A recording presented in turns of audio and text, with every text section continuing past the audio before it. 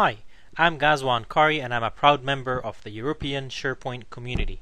In this video, you will learn how to enable incoming email on SharePoint 2013 document libraries.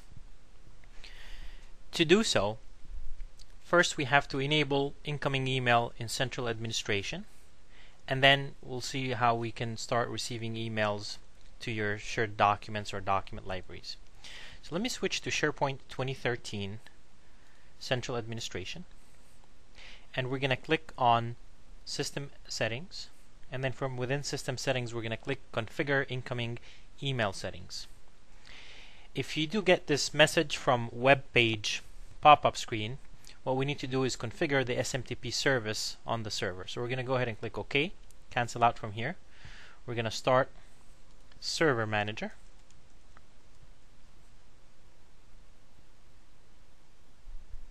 We're going to go to Features, and we're going to add a feature. We're going to look for SMTP Server. We're going to go ahead and add the required role services. We're going to click Next, Next, Next, and we're going to go ahead and install.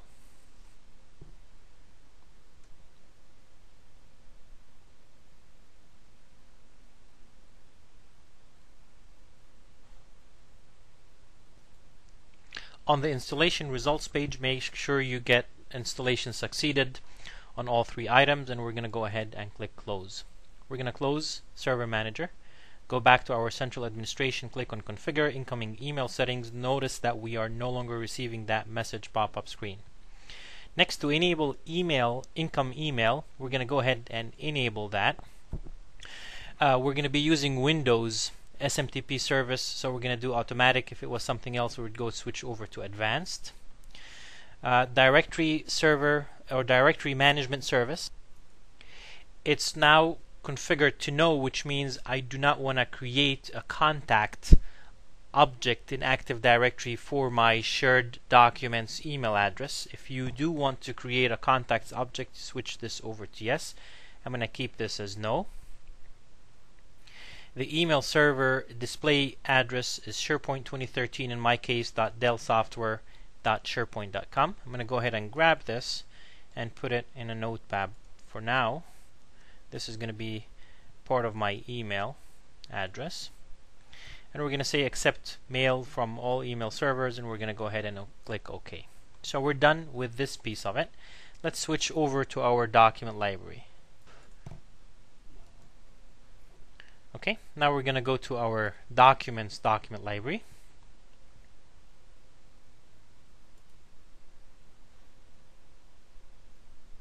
And we're going to go to Library Settings.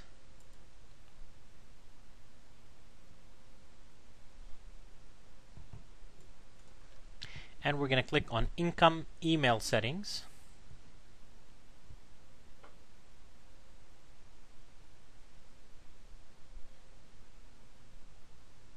So the email address here will be, well, first of all, under Allow this document library to receive emails, we're going to switch this to yes. Email address will be documents at, so we're going to grab this, and this is going to be the remaining piece of the email address.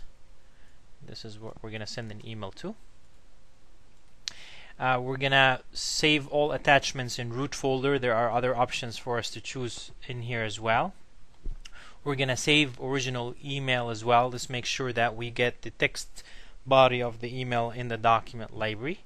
We're going to take everything as is, and we're going to click OK.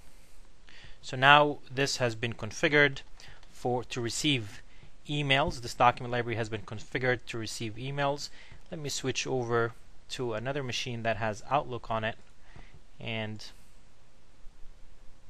send an email to this document library.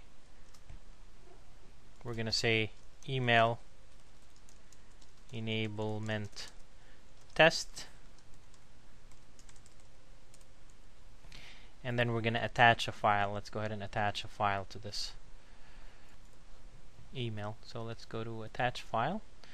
We'll go to demo guide, and we'll go ahead and send an email to this document library.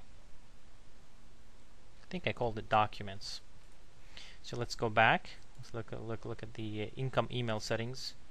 I think I've called it documents. Yeah, here it is, documents. So this should receive emails now. So let's go back to the document library. And notice that a few seconds ago we have received an email enabled test, and here's the demo guide attachment itself, and here's the email enabled test. This concludes this video. Thanks for tuning in.